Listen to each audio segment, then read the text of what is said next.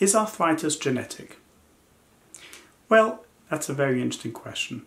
A lot of research studies have been done around the genetics of arthritis. The answer is that arthritis is not a simple genetic condition. Neither osteoarthritis nor rheumatoid arthritis and other types of arthritis.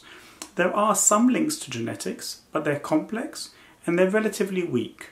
So overall, genetics is not the most important cause of arthritis. There's no question that some types of arthritis do run in families. And for example, there's a type of arthritis called psoriatic arthritis, which is associated with psoriasis, which is a flaky skin condition. So psoriasis can run in families, and therefore psoriatic arthritis can too.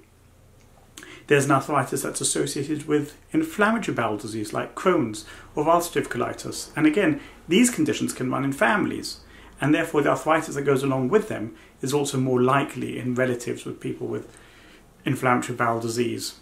But by and large, the genetics are not a big part of these conditions.